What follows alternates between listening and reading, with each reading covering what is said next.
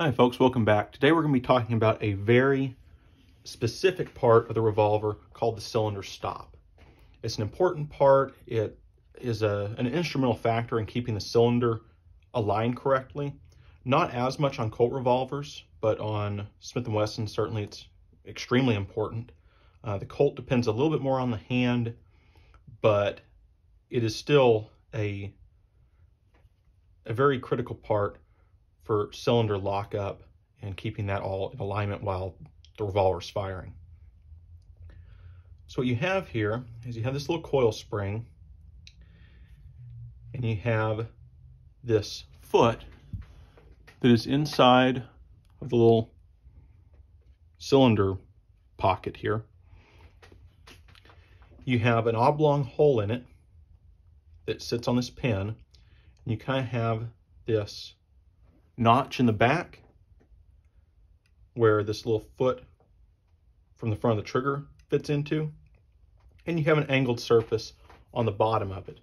You can see that, so grab this here, you can see that there, that's angled upward.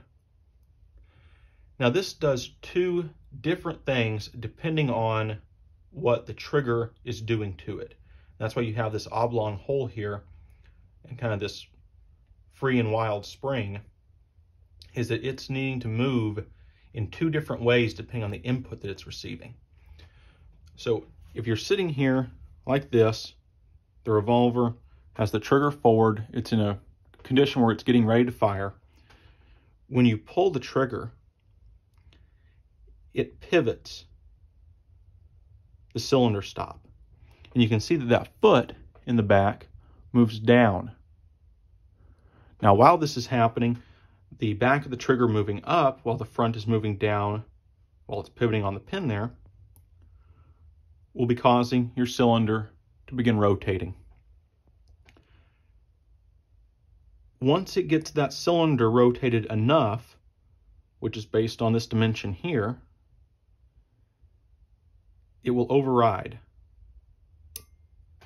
And you see it snap across like that. So let's do it again. We're pulling the trigger back, the cylinder stop, moves down. At this point in time, the cylinder is rotating. And then right now, snap, it pops back up. And so that way when the cylinder finishes its rotation, it's there waiting on it. So it'll ride in this little recess here. You can actually see some of the scoring maybe from it. Yeah, right there, you can see some of the scoring. So it's sitting there waiting for it to where when this finishes its rotation, it locks it in solid. Now, what happens after that all is done, the hammer's dropped, it's fired. At this point in time, it's going to behave a little bit differently. Now, the rebound arm, rebound lever, being powered by the V-spring back here on a Colt, is going to start pushing the trigger back forward. And it's really what it's doing, is pushing the back of the trigger down. But that's irrelevant. And now this foot here that previously pulled down in that notch is moving back forward against this angled surface here. And so rather than just pivoting it in reverse, which, I mean, it really can't do that. If it pushes up, just straight up, the top of this interior piece of the cylinder stop is going to hit the frame, so it can't go up anymore. You'd also have this resting inside of the notch corresponding to the fired cylinder. So it can't do that. So what it does instead, because it has this oblong hole, is it's pushed forward. So it pushes this out of the way without unlocking the cylinder. So you'll notice that it's pushing this forward, but it's not really pivoting it down. And so then, as it comes up, that moves forward for it and snaps back in. Now it does move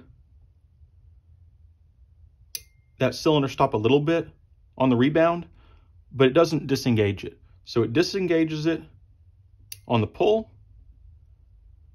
and then on the rebound, it doesn't disengage, it just pushes it forward a little bit so that it can reset to its rest position.